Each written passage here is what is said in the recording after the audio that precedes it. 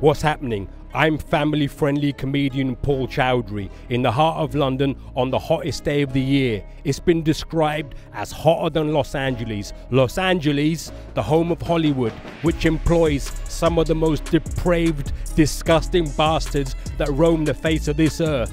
Not too dissimilar to this shithole. An arse pincher has brought down Parliament.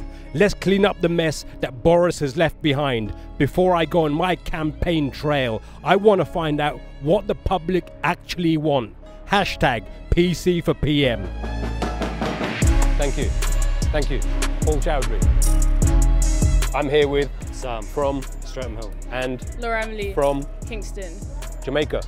Why not, man? Bomboclat. I'm here with Sam. Greg Tafe. from Poole in Dorset. Dorset. Very well known for white people. And beaches. Bitches and white people. Did you say bitches? If I was to run for Prime Minister, what would you want me to change? There aren't a lot of garbage cans around. There was a party called the IRA, and who used to leave bombs in the bins.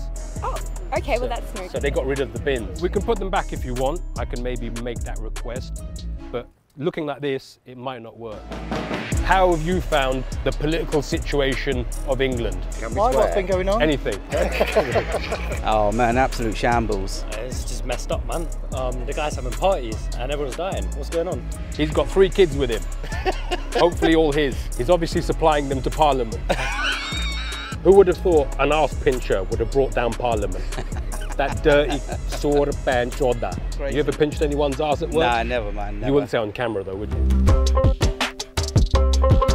What is going on with this shithole? What changes do you want in the future? More free shit. More free shit. Less bum pinching. If we were to bum pinch, we would ask you first.